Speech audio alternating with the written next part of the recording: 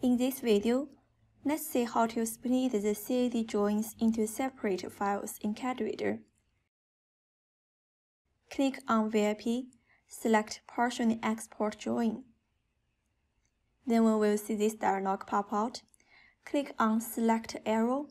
We can draw a box to select an arrow. Here I will select the first floor. Left click to confirm. Then we can press on Export to save it as a new DWG file, and we can change its name here.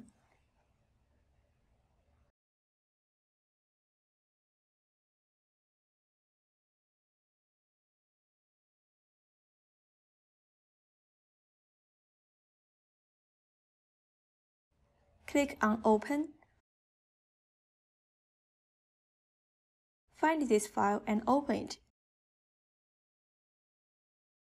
Now we can see the drawing of the first floor.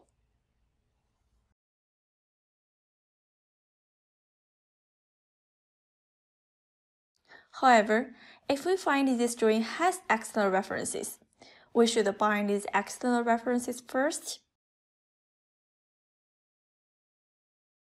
For example, here we can see it has an external reference. So, find this reference drawing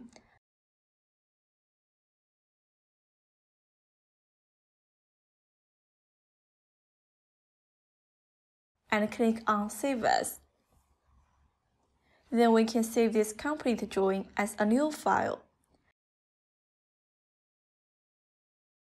Click on Open, find this drawing and open it.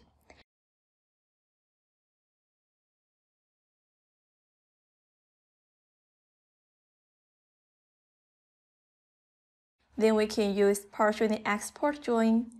Click on Select Arrow. We can draw a box to select an arrow that we would like to export. Then we can press on Export to save it as a new DWG file.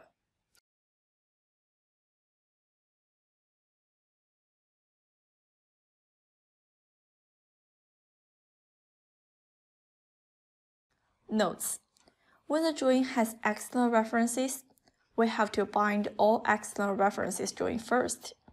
Then we split the complete drawing.